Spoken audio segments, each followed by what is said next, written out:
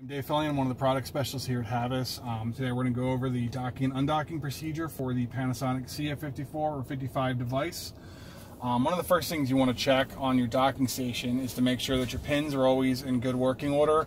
Nothing's bent, nothing is touching on any of your pins, same with your antenna connections.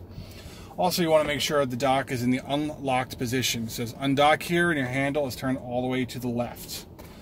At this point, you want to take your device.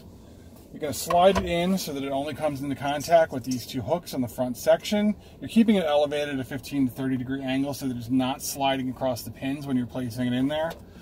Press down on the rear of the dock, the rear of the device, and then slide it to the dock position. You're going to hear an audible click, and you are now fully docked.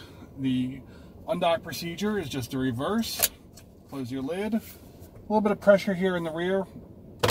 Go to the undock position, pick it up from the back. You want to make sure it's elevated up off those pins and then slide it out. Important thing to remember once you are undocking, and you do not want to twist the device anywhere like that because it could cause damage to the pins. Always just make sure you're sliding it up and out and you'll be all set.